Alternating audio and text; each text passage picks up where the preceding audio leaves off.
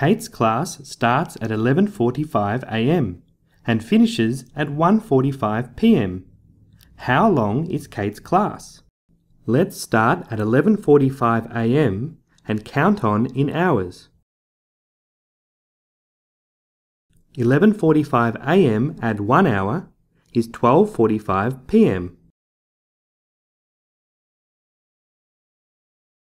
12:45 p.m. add 1 hour is 1:45 p.m. This is the time that Kate finishes her class. 1 hour plus 1 hour equals 2 hours. So Kate's class is 2 hours long. Jack goes jogging in the park for 3 hours. He starts jogging at 1:20 p.m. What time does he finish jogging?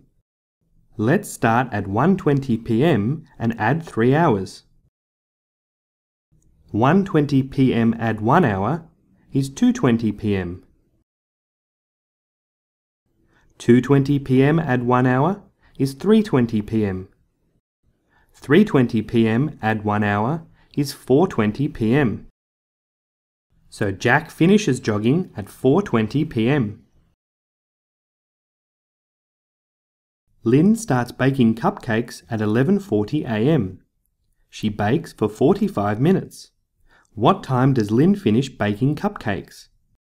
Let's start at 11:40 a.m. We can add 20 minutes to get to 12 p.m. Subtract 20 minutes from 45 minutes to leave 25 minutes. 12 p.m. add 25 minutes gives us 12:25 p.m. So Lynn finishes baking at 12:25 p.m. Dan starts reading a book at 5:30 p.m. He finishes at 6:05 p.m. How long does Dan spend reading? Start at 5:30 p.m. Add 30 minutes to get to 6 p.m. We know that Dan finishes reading at 6:05 p.m. So we need to add an extra 5 minutes. Now add the minutes together. 30 minutes plus 5 minutes equals 35 minutes. So Dan spends 35 minutes reading.